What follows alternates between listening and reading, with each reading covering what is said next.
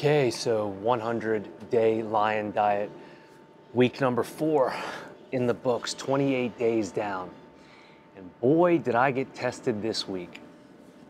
I was this close from wanting to quit. Literally this close. I was questioning everything. Why am I doing this? What's the point? Why do I have to? I don't have to. This is stupid. Why did I get myself into this? I don't need this. So much so that I call one of my dear friends and talk to him about it and really just get some 2 cents of encouragement and like, dude, what are you thinking? Like, if you go back on this right now, you're going to go back on yourself. You're going to go back on your word, everything you've talked about, everything you've stood for, the message you're projecting, all of which I knew in my mind, in the back of my mind.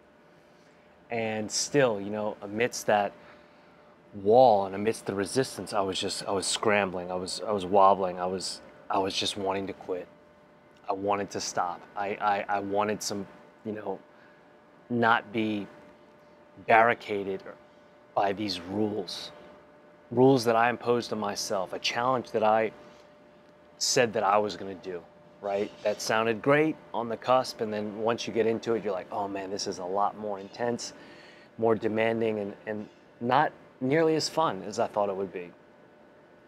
If fun can even be a word to define this, but having that call with my friend really set me straight, because he was like, dude, you've done blah, blah, blah, blah, blah. Just really talking to me like a friend and also like a man, in the sense that, who are you without your word? Who are you without your character? Your character and your actions are going to define you. And by that, that's going to complement your word that you give to people, and for people to know that you can be held to your word because you are defined by your actions through your character.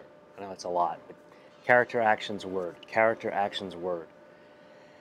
And so this past week, that's what main takeaway was. It was about maintaining character, maintaining your word, and living, with principle, through principle, with purpose.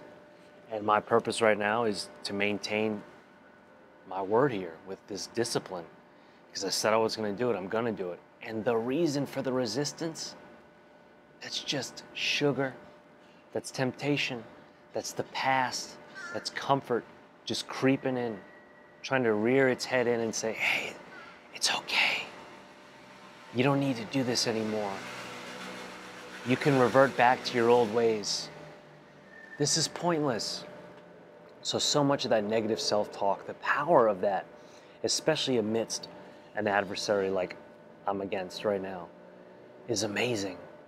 And this was really, really, really strong the other day. And in that moment, after a lot of self-talk and help from my friend, like I said, I was able to reach down, pull my bootstraps up, and hunker back into it. And there's a famous phrase about, quitting, and not to quit when you're being emotional or being reactive, not logically thinking.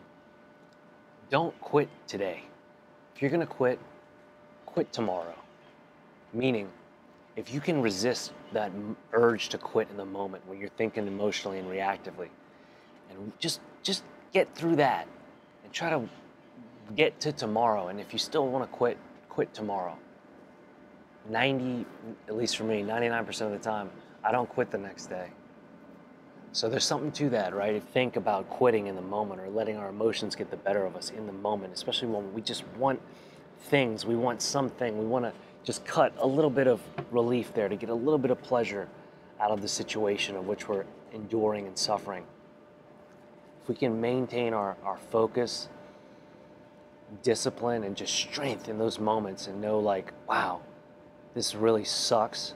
I do not like it. I do not feel good. But to acknowledge that and to be present for the pain, then we can not be mastered by it, but rather we can be the ones that are determining its outcome, that we're mastering the pain rather than the other way around. Because if we let it, it'll totally consume us. Our emotions, our self-talk, our negative self-talk, our doubt, our skepticism, all that, it comes in and it can become an avalanche to deal with. And it's hard to hold up an avalanche or hold back an avalanche. It's amazing that all this can be learned through just a diet in a week. 7 days, right? But yeah, that's where I'm at, approaching the 30-day mark, and I just keep having these breakthroughs. And that's the thing about a breakthrough. When you meet resistance, at least from what I found in my research, when you meet resistance, especially significant resistance, that's right when you're on the cusp of something big. When you're really going through it, when you're really being tested and hardened, questioning everything and thinking it's wrong, wanting to pull your hair out. Who are they? What's going on? What else do I need to do? What do you want from me? When you're pretty much on your knees begging for a lifeline, but you don't take it, that's where I've found to be, like I said, the cusp of greatness. What's coming? I don't know. But I know, having not given in the other day, waking up yesterday morning, man, I felt electric. Electric. Because I know how I would have felt had I not done that. And the regret, the remorse, the shame, the disappointment. So that's this week's takeaway. 28 days into the 100-day Lion Diet. And I keep finding nuggets. Nuggets within and nuggets outside. And this one from this week was about, don't quit today. If you want to quit, quit tomorrow. But just remembering why, your why, for going into something. And once you commit to it, once you give your word, once you put your balls on the line, guys, once you put your credibility on the line, guys and gals, you got to hold yourselves to that. Because what are we without our word? What are we without our actions to attest to our words? Because that's what's going to define our characters. Our words combined with our actions. So if you're actionless compared to your word, what kind of character are you? Or what kind of characters does that say that you have? But if you can be held to your word, if you're responsible, if you're accountable, if you're honorable, if you've got integrity and principle, I'd say you've got some pretty damn good character. So that's what I'm trying to do. Let's see how it keeps going. I'll see y'all next week.